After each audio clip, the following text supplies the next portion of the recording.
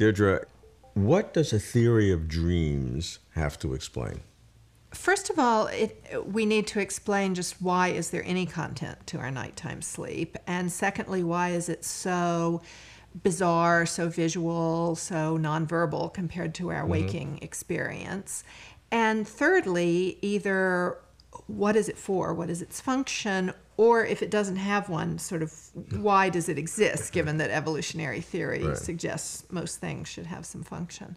Right. So what are some of the theories out there? Certainly everybody knows Freud, Yes. that there's these unconscious drives or repressions or sexuality or different things that are the pressure of dreams. Yeah, and most of the psychoanalytic ones all have to do with sort of unconscious mechanisms that are there to take care of unconscious conflicts, which don't really sort of make a lot of practical sense as an adaptive mechanism. And some of them have some very negative, self-defeating kinds of theories behind them. But more within biology, modern thinking, there are some theories that say that rapid eye movement sleep, REM sleep, which is when most dreams occur, that it has some cause and posit dreams as just completely an epiphenomena, or spandrel is a term for something that's just riding on something else that has a function. That, In other words, the brain that has REM has a function and dreams don't. So REM has a function of cleaning up the brain or getting the brain better metabolically or better organizationally in terms of its electrical activity. And because you're engaging different parts of the brain,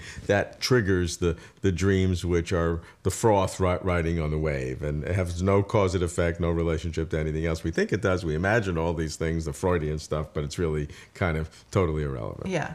And then most psychologists and psychiatrists who think much about dreams probably still believe some version of the more psychoanalytic ideas that dreams are handling taboo impulses, or they're trying to express things in some intentionally disguised manner.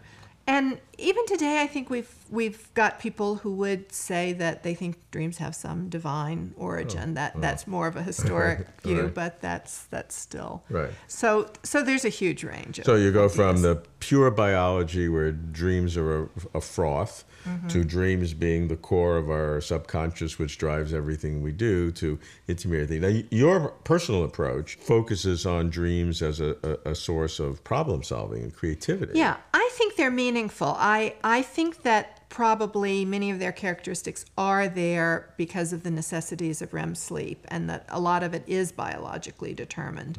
Why we're in this exact biochemical state may have more to do with replenishing transmitters. But then once we are, it looks like we stay concerned with the same issues and are trying to problem solve and think about things in dreams. And certainly, I'm not saying that most of the time we make great solutions. Most of our waking thinking doesn't come up with great solutions in any few minutes either.